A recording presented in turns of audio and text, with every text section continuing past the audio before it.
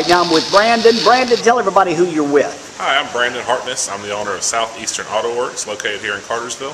How long you been in business here? I've been at this location for about 7 months now. And how's it going? It's going good. Can't complain. Business is good. Now, what exactly do you do here? We are a paint and body shop.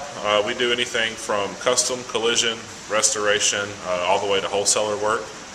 So if I've got a 3-inch scratch on my car that's just bugging me, can I bring it here? Absolutely. We do wet sand and buff. We offer detail. Our minor repairs, we mix our own paint here, so we can color matches no problem. And we basically just paint and body shop and do a little bit of everything. Right now you're standing in front of a real neat looking car. Tell everybody what this car is. This car is a 1956 Ford Custom Line 4-door. It's a 4-door car. We're going to put the two-door paint scheme on it. We've done a little modern work to it. We've upgraded the vacuum wipers to an electric wiper, and we're going to add seat belts. They didn't come with seat belts. We've got all the body work done on it. We're fitting the panels, and then we're going to have it ready for paint here in the next week or so. You have to custom make all this stuff, or do you just look for old body parts? Well, this car, it had a couple, the paint was falling off and it had some rust holes in it, so we patched up some holes with new metal and just kind of worked it from there. Some of the stuff we do fab up if it's a really rare car that you can't get parts for, and some of it we can order the panels as well. Is this a rich man's hobby? I would say so. It's not, I don't know, a rich man's hobby, but you definitely got to have money to play. So.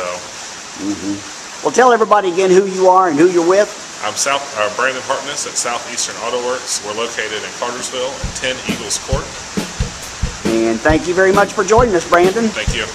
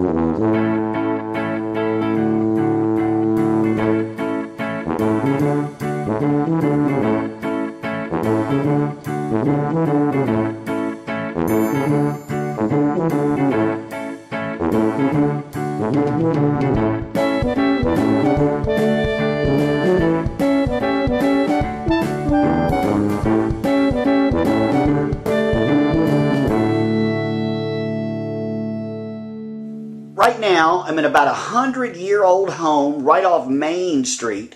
I want to introduce you to Bailey Jack. How you doing, Bailey? I'm fine. How are you? You are an artist here Yes. in the Cartersville area. That's correct. How long you been an artist? I've been about 30 years. I became a working artist just a couple years ago. So I'm loving it. And I'm glad you like my humble kitchen. Oh, I love your In my kitchen. life. I wanted to start this off in the kitchen because it's just It's so streamlined, isn't it? Well, I like these old homes. This is an older home, and these older homes have personality. Yeah, this is. I mean, and it's plaster walls, and it's the heart pine floors, which I love, and it's nothing glamorous. But I did have a significant birthday party with 70 people here, so it just worked out okay. You don't have to have a lot, and especially you just want to be around people. So you're an artist. Are you an eccentric? Some people say I am, but I'm eccentric because people know me at Home Depot, Ace Hardware, and the Bartow County dump because I use reclaimed items. Show me some of your reclaimed items. Okay, cool. Let me follow you around here. Yeah, and it's fun to do it too because I always learn a little bit of history about it. Right. And I've got a friend who makes me out of beadboard, out of collapsed homes before it goes into the dump. He makes me my frames. And as you can see, I attach the wood behind it, and I paint my paintings onto here. Or like Kenny Reeves is a friend of mine, and you'll go to the dump and find wood like this. Well, he does. He finds it when the houses are collapsed and they're going to go bulldoze it. Right. He has to pull all the nails out, get all the bird poop off, clean it up. Yeah. Make it look good for me. But that's the original paint. Everything on here is original paint. Like everybody tries to make things look distressed. This is truly distressed wood, you know. And this is an old window because I love doing big pieces, large pieces. Some people's houses are larger. And I'm known for my animals and my St. Francis and my interiors like this, which I love painting. And we're in my fabulous dining room with only two chairs. But I just pull up a lot of them. That's all you need. That's all you need. need. This is your living room. Yes. Fabulous. I look right off of the street, which is kind of cool too, you know, so you get to look, you really feel like you're in a community. I've always lived in cul-de-sacs, so this is kind of new, you know, because I'm from Atlanta originally also. But I love the plaster walls. I hated it at first, and then I found out it does speak character to it. It does. It does. Show us your studio. Okay. We're gonna follow you back to your studio. It's so humongous. I don't know. There's probably a lot of echoes in there. It's a nice studio. Yeah, that's right. Well, I want to see it. That's right. This is where all the magic happens, right? But I've learned just to put all my paints in one area. But people, I want to tell you my secret, David. I use house paint by Ralph Lauren. That's what I paint with. Yes, I do. So when you get a painting from me, you're getting designer paints. I found out these have them beautiful shades and colors, and you can't get them from everywhere else, and I love them. So I started using house paint, which cut my cost. Right. So when you're in any kind of economy, you got to think smarter. Right. But, I mean, it's still the same paint, but I just love it. Is that Walter Matthau? That's my baby. Yeah, he was just awesome. That's when I used to paint on canvas, and I loved that man. I thought he was hilarious. I couldn't quit laughing, so I said, everybody else has a Monet or something print. I have an original Walter Matthau that I painted. So you got to have something. I used to answer the phone and say, Walter and I are not here right now. Leave a message. Because You are eccentric. oh, well, okay, I am. I was in a coma at one point.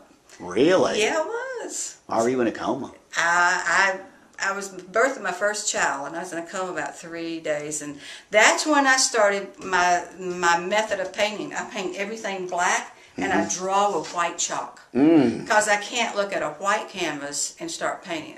That was one part of it. Fascinating meeting you, Bailey Jack. Thank you. Say goodbye to everybody. Goodbye, everybody. Bye, art.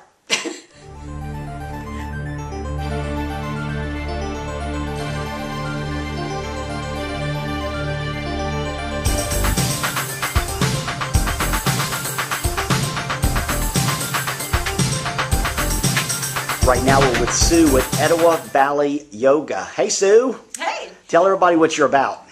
here at Etowah Valley Yoga at Cartersville's only yoga-only center, we teach very traditional yoga. Often when people say they're doing yoga, they mean the postures that they do when they're on the mat. But as we practice yoga, we understand that it is the connection between the body and the mind that makes it different than other kinds of exercise. We try and turn our awareness and our attention inward rather than distract ourselves from what we're doing. There are a lot of categories of poses, often categorized by the action of the pose, so I thought we would demonstrate a few of those today.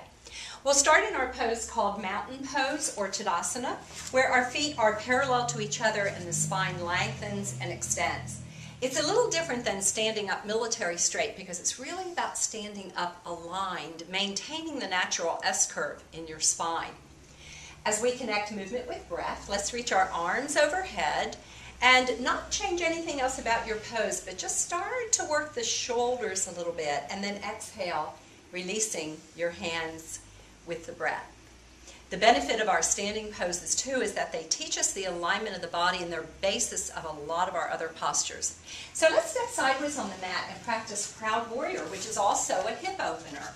We'll go to your right first, turning your right toes out, your whole leg, step your left toes in, and as you